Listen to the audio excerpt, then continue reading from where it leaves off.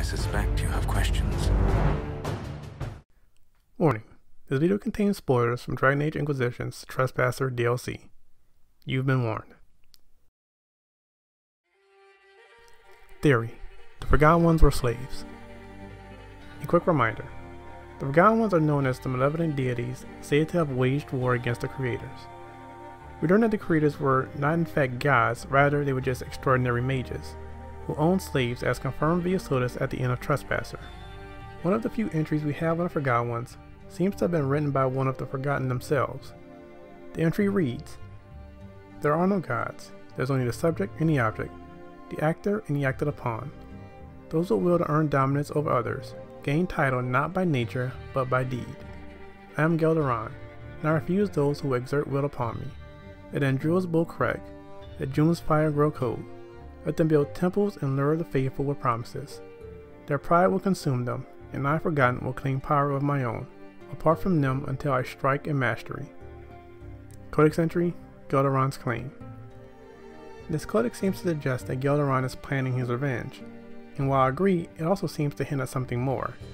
Once we learned that the Elveners had slaves, I read this codex again and saw it differently. Starting with the line, "I am Gelderon, and I refuse those who exert will upon me." This made me question who was forcing the will onto him. If he along with the other Forgotten Ones were considered as gods, then who could force him to do something unwillingly? This is what made me consider that he himself may have been a slave. That a slave has another's will forced upon them. This, along with how Finarel is the rebel god and is often associated with Forgotten Ones, made me believe that Forgotten Ones may have in fact worked alongside Sodus to free the elven slaves.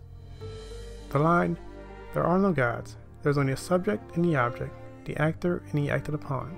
The sign implies that Gelderon knew the creators were not gods, and that the gods were the actors and the subject, while the slaves, or perhaps the elven people who worship the creators, are the objects and the ones being acted upon.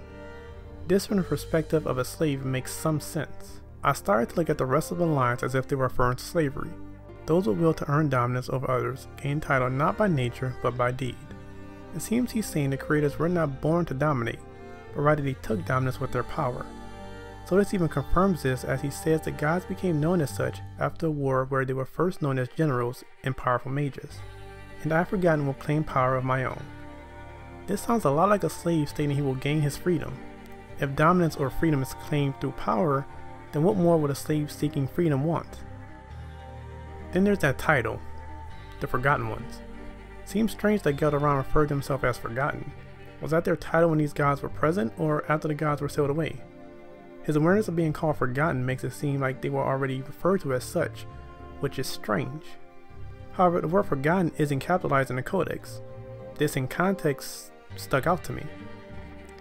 Just as Sodus took his name as Finarel, that was meant to be disrespectful, he carried the name proudly. I suggest that Forgotten Ones did the same. They used this title as a way of saying they are fighting for those often forgotten and mistreated. The slaves, obviously. After learning that the creators had slaves, it was strange we never got a codex confirming this. Usually we get codex in-game that adds to what we learn about the world, or as of Inquisition the codex is updated. However, this doesn't seem to be the case here. We didn't receive a codex on the elven gods owning slaves, or an update of any kind. If there was one and I missed it, please let me know. It just doesn't seem to exist. It isn't until you look at Gelderon's codex entry that it may confirm what Sodus tells us. It becomes the words of a slave who wants to rebel, who wants freedom.